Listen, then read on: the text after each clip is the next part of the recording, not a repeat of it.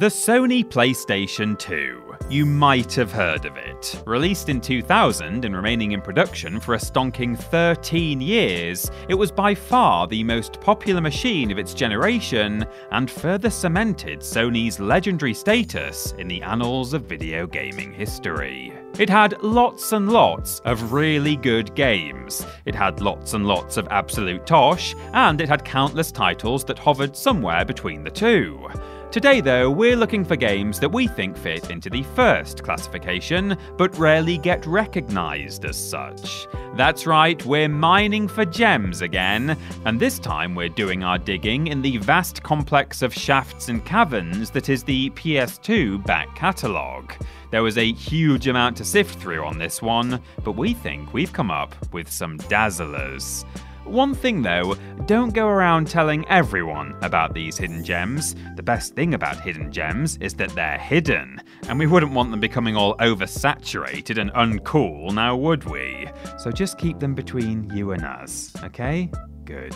I'm Peter from TripleJump, and here are 10 hidden gems for the PS2. Number 10. Gregory Horror Show.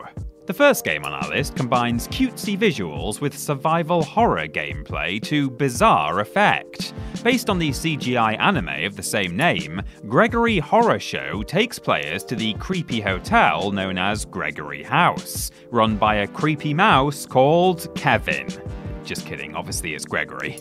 Developed by Capcom, who, if you didn't know, have some experience with survival horror games on PlayStation, Gregory Horror Show tasks players with retrieving lost souls from other hotel guests. While exploring Gregory House, the protagonist will encounter a host of bizarre characters, including Death himself, who is collecting the aforementioned lost souls to stop Gregory the Mouse's mother from devouring them to stay young.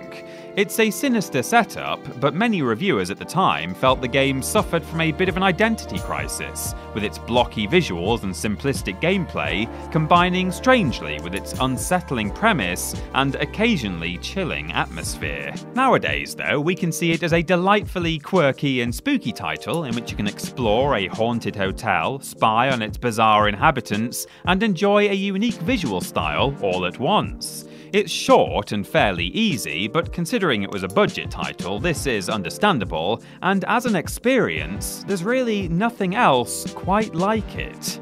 Number 9. Graffiti Kingdom. Graffiti can be anything from unsightly vandalism to an inspiring piece of art, or if the next game on our list is to be believed, the force that could save an entire kingdom. You see, Taito's Graffiti Kingdom tells the story of Pucelle, the prince of the Canvas Kingdom, where paint is power and knights possess the power of graffiti. Sounding like something from the Paper Mario series, Graffiti Kingdom is an action RPG with a heavy dose of customization, as instead of going into battle for himself, Prince Pucelle sends his doodles in to do the work. Players can personalize their creations, drawing body parts and assigning them a function. They can even customize their creation's moveset and add abilities that are learned by capturing other creatures. Once you're happy with your princely minion, you can begin to explore the abstract environments and test your mettle against all manner of bizarre enemies in a colourful and light-hearted adventure. Graffiti Kingdom was somewhat ahead of its time, missing out on the boom of video games that encouraged creativity and customization. However, players who did take the plunge reported hours spent tweaking their wacky avatars, with particularly artistic analog stick wielders able to achieve some fun and rather familiar-looking results. Oh, and lots of Wilsons, obviously. Number 8. Cold Sept. What do you get if you cross Monopoly, Magic the Gathering, and JRPGs? The answer is Cold Sept, a strategy game for the PS2 that melds video games, board games, and trading card games into one super geeky whole. Originally a Saturn exclusive, Cold Sept came to Sony's console in the form of an updated and expanded version. In the game, players must battle to control territories as a being known as a scepter, with the ability to use magical cards to cast spells and summon creatures, which must be used wisely to succeed. The Monopoly influence is clear to see. However, when players land on a free space on this board, instead of putting down a boring old hotel, they'll place a card to summon a creature to defend the space. If another player lands on that space, they can either pay a toll, Monopoly style, or try to smash the defending creature in the face with one of their own beasties. Players can level up owned spaces, meaning creatures of the appropriate type will be able to defend it far more effectively, and passing through will exact a higher toll on opponents. This cutthroat behaviour continues until only the victor remains. It's basically just capitalism, but with skeletons and orcs and things. Number 7. Disney's Kim Possible, What's the Switch? Seasoned gamers out shopping for something to play on their PS2 would likely have walked right past our next entry. After all, action platformers based on popular cartoons are rarely any good, and are often worst games ever fodder, in fact.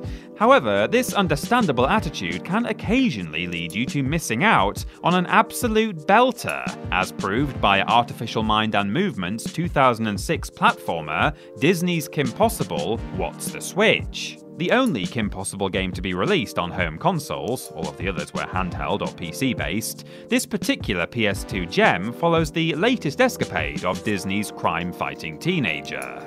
Players can either play as Kim or cool mercenary Shago. Am I saying that right? I've never watched this show. And the action is presented in a visually pleasing 2.5D style, with gameplay that's reminiscent of a 16-bit 2D platformer. A really good one, though.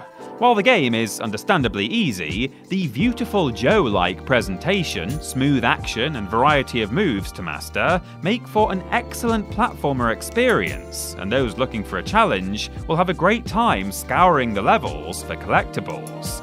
Oh, and just so you know, Kim, the Switch is Nintendo's latest console. I mean, it did pretty well. Most people have heard of it. Come on. Number 6. Everblue 2. Not all games have to be action-packed. They can be all contemplative and laid back, too. It's something we've come to accept nowadays, but back in the PS2 era, this was still a fairly wild idea. Enter Everblue 2, the sequel to Everblue, and a PS2 scuba diving game that's not afraid to slow the pace down. In Everblue 2, players don a set of virtual scuba gear and get up close and personal with some aquatic vistas, the level design providing an air of wonder and discovery as you photograph unsuspecting fishes and investigate sunken wrecks. Not content with just having you explore aimlessly though, developers Eureka, who developed the Endless Ocean games for the Wii, provided a slew of perfectly paced collection missions to keep your flippers wet. Tuning your sonar to find particular objects and then using the pulse mechanic to track them down provides an addictive and meditative gameplay loop. As you continue, your diving skills will be tested more and more, eventually culminating in a trip to the very deepest depths to photograph some absolute whoppers. Only true scuba pros can make these last dives, but Everblue 2's gradual progression will have you prepared without you even realizing it. And honestly, you can't beat a scuba diving game for that feeling of immersion. Number 5. Splashdown, Rides Gone Wild. Sorry guys, I just want to keep things aquatic for a little bit longer. You can dry yourselves off after this one, alright? Channeling Nintendo's jet ski racer, Wave Race, but taking things in a more outrageous direction, we have Splashdown Rides Gone Wild. The PlayStation's answer to the aforementioned Nintendo Wave 'em Up, it was developed by Rainbow Studios, and unlike its predecessor, Splashdown, this one was a PS2 exclusive. The physics-defying ride sees players racing other crazed jet ski enthusiasts through such environments as a stormy ship graveyard and a Jurassic Park-inspired Dino Island paradise. The tracks will have you navigating your sleek wave-riding machine through shipwrecks, inside buildings, and through underwater tunnels, with the imaginative track design throwing up surprises throughout. It may not be the greatest racing game you've ever played, and it's not exactly overloaded with content, but for an adrenaline-pumping, water-based spectacle racer, it's an absolute blast. I mean, where else are you going to find yourself racing through the stormy heart of the Bermuda Triangle while giant cargo ships fall from the sky and explode all around you? Yes, Splashdown Rides Gone Wild's imaginative courses are definitely its highlight. It's just a shame that you'll be too busy blasting through them at breakneck speed and hanging on for dear life to pay attention to all the neat little details. Number 4. Radiata Stories. This might be pronounced Radiator Stories, and if that's what you're interested in, well, my uncle is a plumber and he could tell you some radiator stories you wouldn't believe. But if Radiata Stories is more your thing, if that is indeed how it's pronounced, then stick with us, because honestly, my uncle knows nothing about obscure PS2 RPGs. Created by Star Ocean developers Tri-Ace and published by Square Enix, Radiata Stories has a lot of pedigree behind it. Ironically though, it's the existence of all those other great JRPGs on the PS2 that probably led this one to slip into obscurity.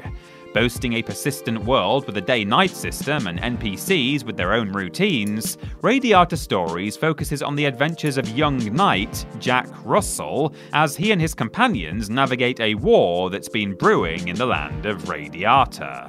This adventure includes a particularly difficult choice partway through, spawning a branching narrative with lasting implications throughout the game. Interestingly, Radiata Stories also gives players the choice to kick almost anything in the game, up to and including NPCs. This will often end in a duel that players can earn items from by winning, actually giving a legitimate reason to go around griefing townspeople. No wonder the protagonist is called Jack Russell. Watch out for your ankles when he's around. Number 3. Bujingai, the Forsaken City. On a system that houses the likes of Devil May Cry and Onimusha, you might not think you'd have space for another Twitch-based hack-and-slash adventure on your shelf. We'd advise you though to make room for Bujingai, the Forsaken City, as it has a style all of its own. Known simply as Bujingai in Japan and Bujingai Swordmaster in Europe, this Taito-developed adventure is a futuristic martial arts epic set in a world where a cataclysmic accident killed most of the population and left the survivors with strange elemental powers. Players take on the role of mysterious swordsman Lao Wong, who came from the stars on a mission to save the city of Bujingai from disaster. Lacking the technical depth of the likes of Devil May Cry, Bujingai is arguably more accessible than its peers. Players who just want to work out some stress can lower the difficulty and button mash away, unleashing spectacular dual sword combos on hapless demons, while those looking for something a bit more challenging will also find plenty to keep them occupied. Oh, and fans of Japanese pop should have a look too, as Lao Wong's likeness was provided by Japanese pop icon Gact. God, it's like Wu-Tang Shaolin style all over again. Slightly different musical genre, but still. Number 2. La Pucelle Tactics. Our next game was created by Nippon Ishi Software, whose flagship franchise, Disgaea, is a wacky grid-based strategy RPG series with the potential for absolutely ridiculous level grinding. It could be stated that Disgaea's PS2 entries, Disgaea Hour of Darkness and Disgaea 2 Cursed Memories, are hidden gems in themselves, but we'd argue that La Pucelle Tactics, Disgaea's less intense cousin, is more deserving of a spot. Telling the tale of young demon hunter Priye as she hopes to become the legendary Maiden of Light, La Pucelle Tactics presents strategic turn-based combat with multiple characters, spells, and skills to make use of to progress, including the ability to recruit monsters onto your team.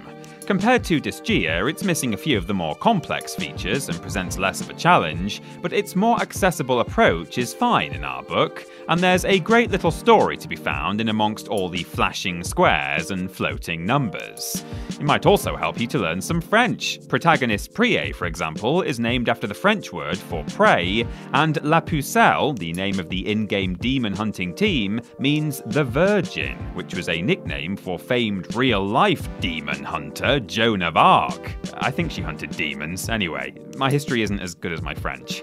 And number 1, Kinetica. If you're a big fan of the God of War series, you might know that the earlier games were made with the Kinetica engine. But did you know that said engine was named after Santa Monica Studios' debut game? That's right, before they were busy portraying incredibly violent Greeks, Santa Monica kept themselves busy with a little-known futuristic racing game called Kinetica. This super speedy sci-fi racer sees its players don cutting-edge wheeled kinetic suits and race around futuristic versions of major cities. With its power-ups, boosts, and sci-fi setting, comparisons with Wipeout are obviously going to be made, but the aforementioned kinetic suits make this particular effort stand out more than many of the legendary series' other imitators. With its stunt mechanics and occasional gravity shifts that bring Mario Kart 8 to mind, Kinetica has a lot to offer to fans of non-standard racing games, and provides a fascinating look into what the now legendary Santa Monica studio were doing before God of War. I, for one, would be open to Kinetica becoming canon in the God of War series. I think giving Kratos the ability to turn into a motorbike and drive up the side of buildings would be an absolutely stellar direction for the franchise to go in.